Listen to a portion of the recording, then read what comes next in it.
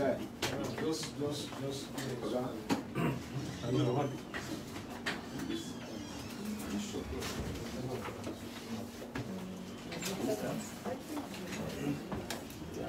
sir. Sir.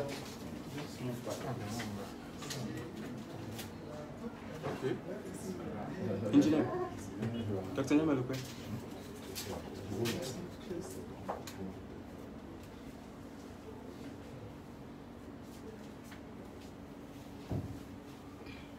Thank you. Thank you. My name is Chidi Onyemelukwe.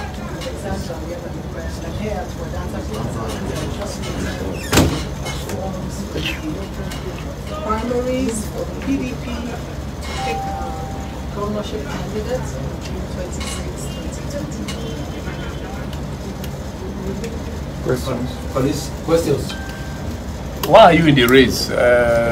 What do you want to do differently being governor of the state?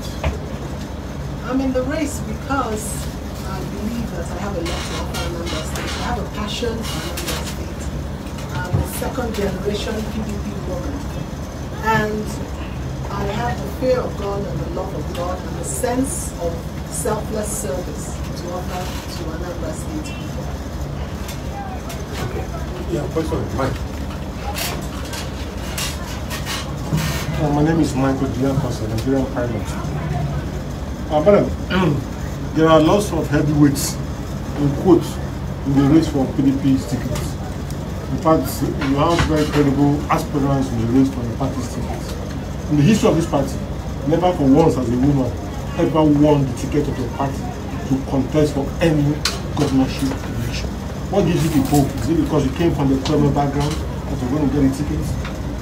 Yes, if we're talking about heavyweights, I would believe that if I put on the scales, I'm probably heavier than anybody else. As I said, I have a lot to offer. I have a passion for service, selfless and godly service. And I believe I stand out because, as I said, I have the DNA of PDP in my system. I'm a four-party woman from inception. And yes, new things are happening. The world is changing. We see women coming up in different places.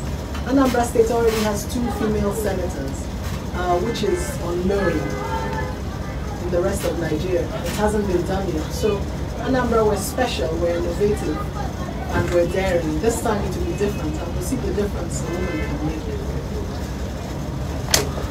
My name is Emmanuel from News Agency of Nigeria. Anambra State is known for the skills within the people. How do you intend to harmonize this for the development of the state? Anambra State is known for skills, the skills of the people, yes.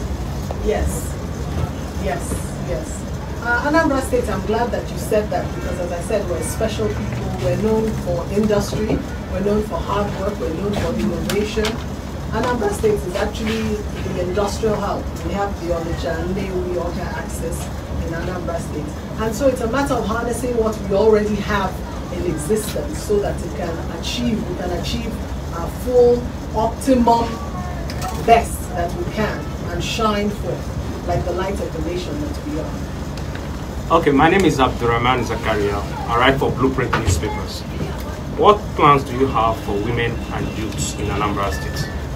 The best plans that there are. It's the person who wears the shoes who knows exactly where they pinch. As a woman and as a mother, I believe that I'm actually in a better position to know what's best, not just for the women and for the children, but for the men as well. Because I'm also a wife and a daughter and a sister.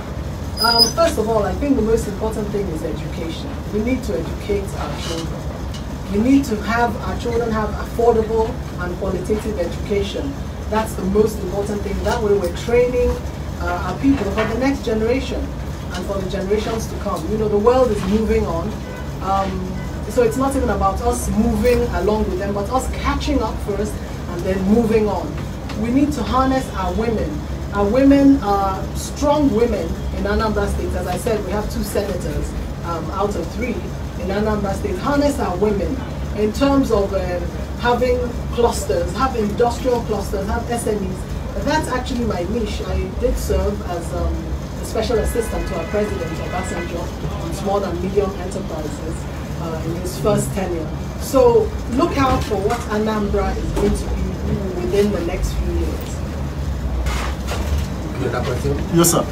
My question is, some aspirants are said to have powerful political godfathers or godmothers. In your own case, do you have political godfathers or mothers behind you in this race so that they will help you to push the party's ticket? Yes, I do actually. I have the greatest godfather that can be, whose legs stretch from heaven down to the earth. In fact, the earth is his footstool. So yes, I have my political godfather. I'm in this with my God.